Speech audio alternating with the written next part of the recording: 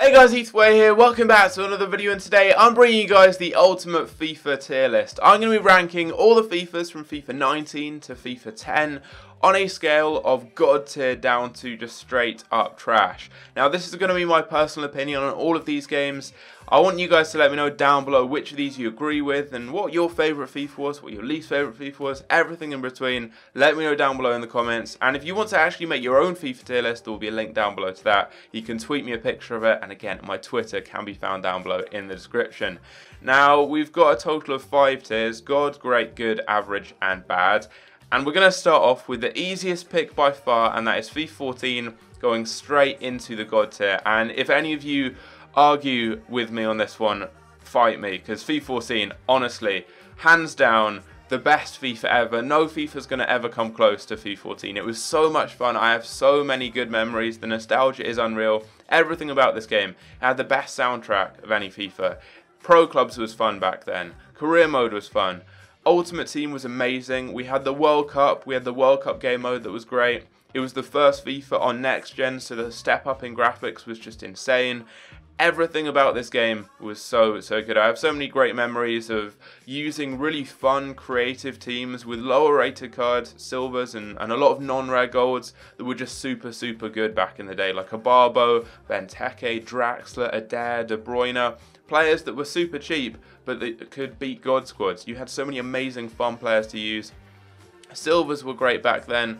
The likes of I think he was called Malapa. There was the silver, Eddie Johnson as well, a couple of silver players that were beasts back in the day. We had all the green cards from the World Cup. It was the first FIFA with legends as well, so we had insanely rare, elusive cards like Pele, who I think appeared on the market like a handful of times throughout the entire year. Wages back in the day as well, that was a big part of this FIFA.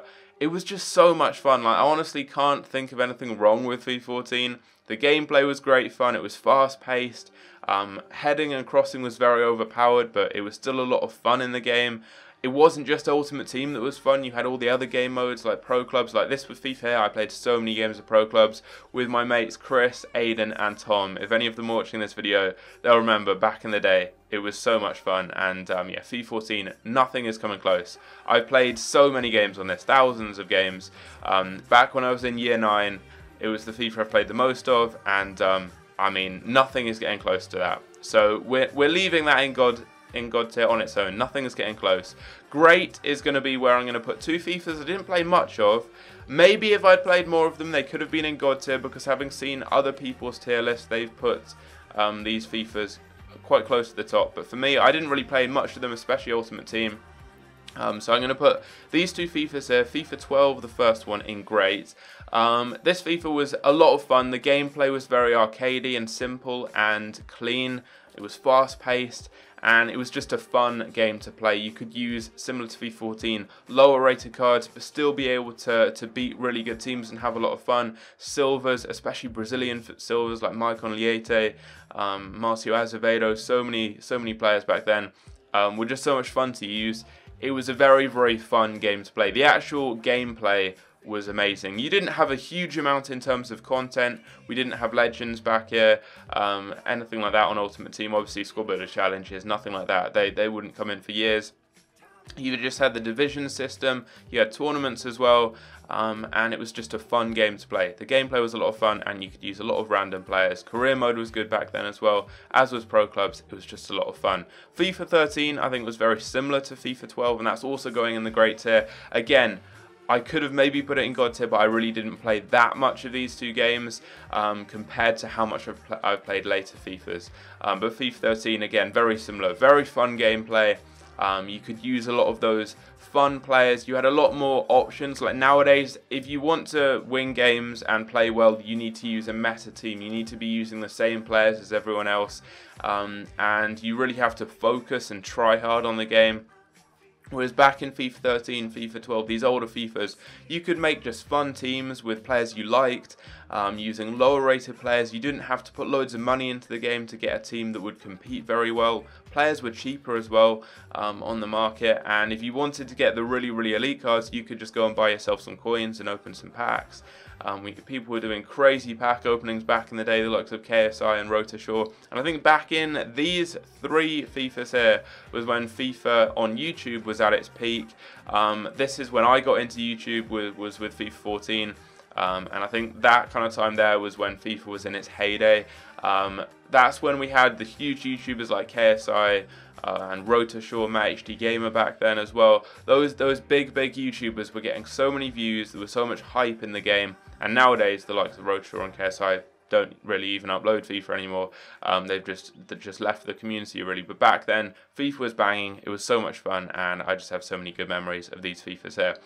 So now we're going to move down to the good tier. Now for me, FIFA 15, I was very close to putting FIFA 15 in great tier, and in fact I will put FIFA 15 in the great tier because I loved FIFA 15 and I played a lot of games of it. It's one that I kind of might put like on the fence, but you can't really. I'd kind of want to put it in between great and good. FIFA 15 was very fun. Probably the FIFA I was best at.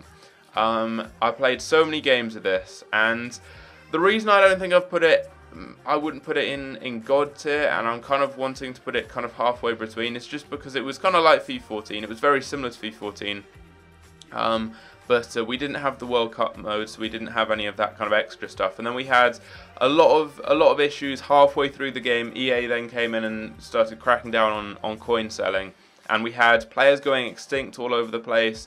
We had price ranges which were really annoying at that time. Nowadays they're great because they've meant that the high-end players are so much more affordable to the wider community, and I'm now a big advocate of price ranges. But back then you had players that would have a price range that would mean that you couldn't really sell them because they'd be at their minimum price, and you'd have countless players at that price. I remember especially during Team of the Season that was the case, and you literally just couldn't sell Team of the Seasons because they had just pages upon pages of them listed all for their minimum price, and you had to put loads of contracts, consumables like fitness cards and stuff, and plus 10 attribute cards, and just keep listing them for them to eventually sell. So there were a few issues with this game. So that's why I haven't put it in God tier, and why it was kind of on the fence. But I still have so many good memories of this game. It was so much fun. The gameplay was great. I was quite good at this FIFA, which is rare for me. I'm normally quite bad.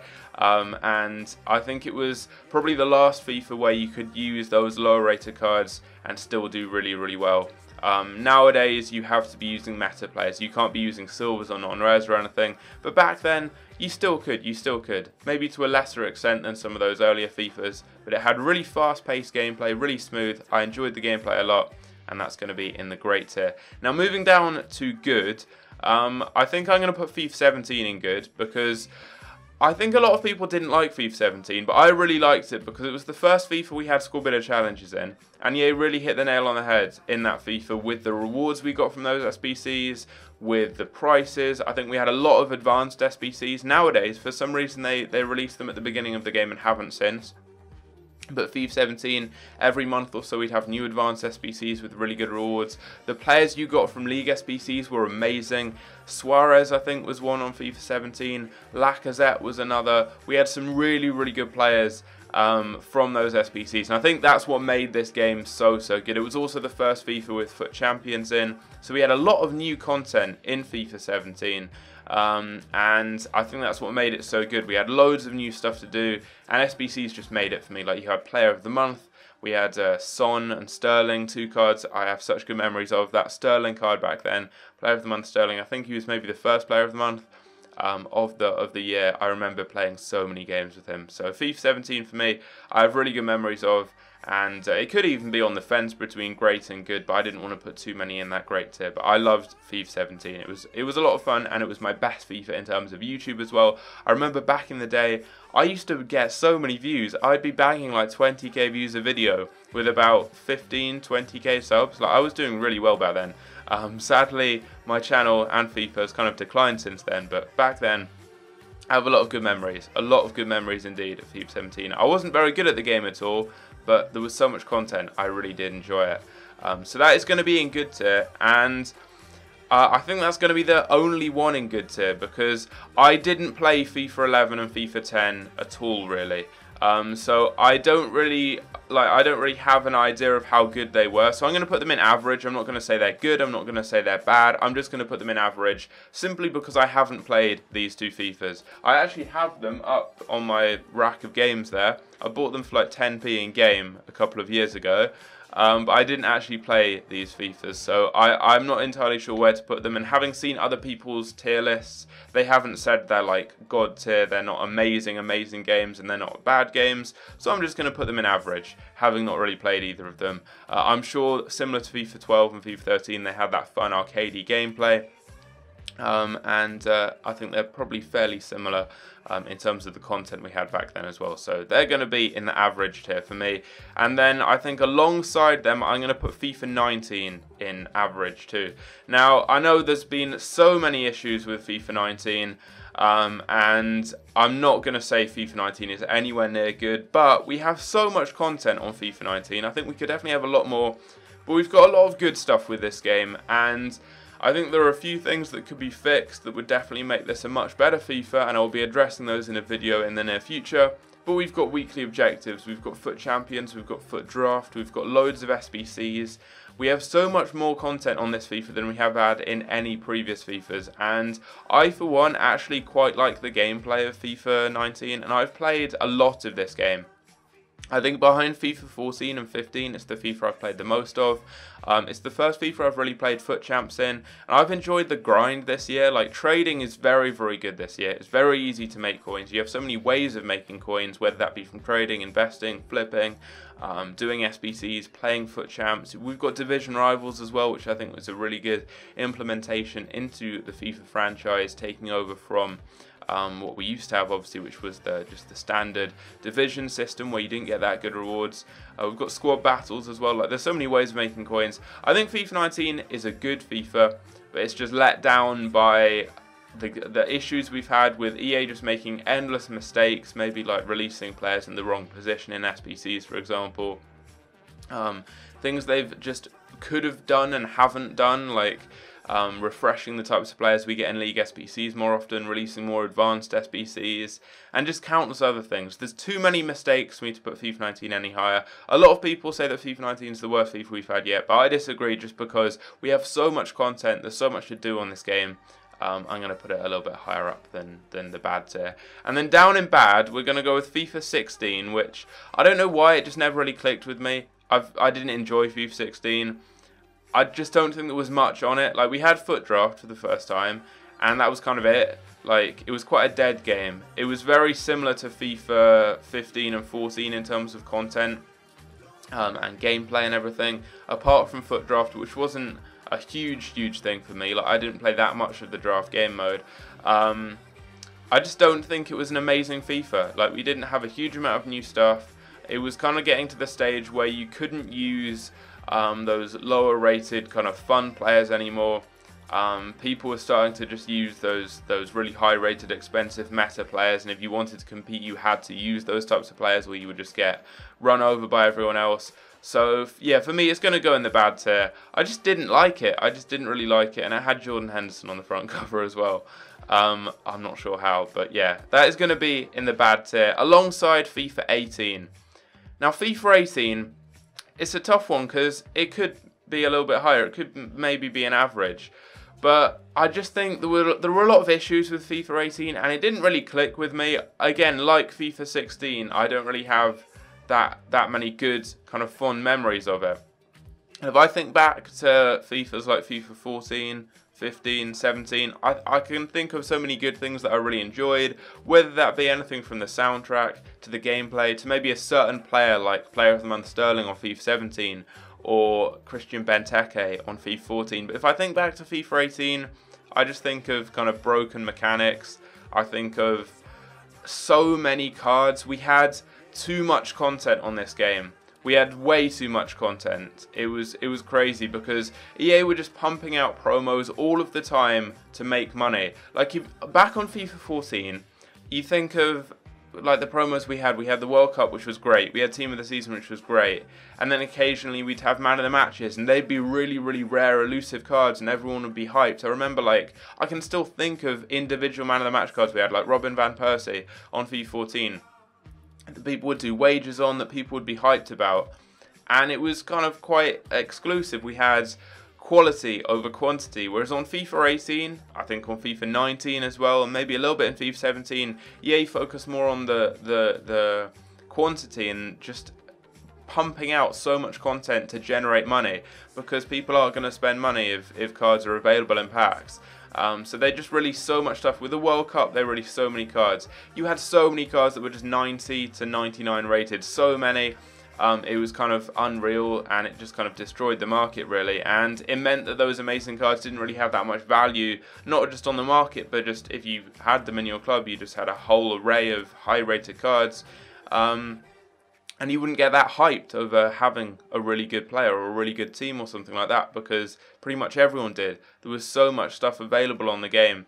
Like for the Champions League, we'd have like the team of the knockout stage, the team of the group stage. We'd have loads of different Man of the Match cards for every single round, just for that alone. Then you'd have the World Cup, and you'd have so many different cards. Then you'd have Festival of Foot, where they then re-release all of those cards. You had Team of the Seasons for like every single league in the world.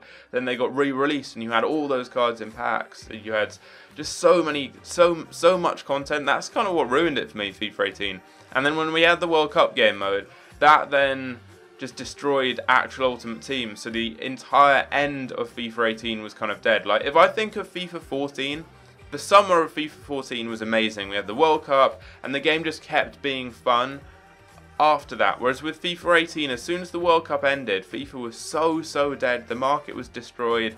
Everyone had amazing teams. Everyone had amazing players. You couldn't use cheap, affordable, fun players. You just get destroyed by everyone. So for me, yeah, FIFA 18, that's the rant over on that one. That's going to be in the bad tier alongside FIFA 16. Average, FIFA 11 and 10, having not played too much of them, and FIFA 19. FIFA 17, I think that was a good FIFA. SBC's really made it, and we had Foot Champs too. Great. FIFA 12, FIFA 13, FIFA 15, and then God, FIFA 14. I love that game so much. I'm going to see if I can find it. Here we go, I've found it. The limited edition FIFA 14. This was actually on Xbox 360, I didn't play it on Next Gen. But we've got it in the metal case with this kind of hologram magnet of Messi on the front. But everything about this, like that Barcelona kit, I remember because of this game. That text, that font, I remember because of this game. The whole colorway, everything about this game, like I can't fault FIFA 14. It's in the God tier, and below that we've got Great, but I could put about 10 tiers between God and Great, and I think that's how much better FIFA 14 was compared to all the other FIFAs I've played. I'm not sure about you guys, but for me, just everything about this game, like looking at the box here, brings back so many good memories. Everything about this game. Like, as I said, I literally can't fault that game. So many good memories of it. By far and away, not just the best FIFA, but the best game I've ever played. And yeah, I remember, like, I just played so much of that game with my friends. I used to live, or I still live, next to the school that I used to go to. And at lunchtime, at break, after school, my friends would come around, we'd go into town, we'd get some food, come back and just chill and play FIFA. People would go back in the evenings, we'd all play pro clubs together. Back when I was, what, like 13, I think? Yeah, like, so much fun. I can't, like, if I could turn back time and go back to FIFA 14, I would, because honestly, like, I spent so much time playing this game, and it was so much fun. The soundtrack as well on my Spotify. I sound obsessed with this FIFA. I actually am. On my Spotify, I have a playlist of FIFA 14 songs because there were so many bangers back then, and they still bring back the memories when I play those songs nowadays. But there we go. That is my FIFA tier list. Let me know what you think down below, and if you have anything bad to say about FIFA 14, give me your address because I will come and fight you. But there we go. If you guys did agree, let me know down below. If you didn't, let me know down below as well. Leave a like if you did enjoy, and I'll see you guys later. Take care.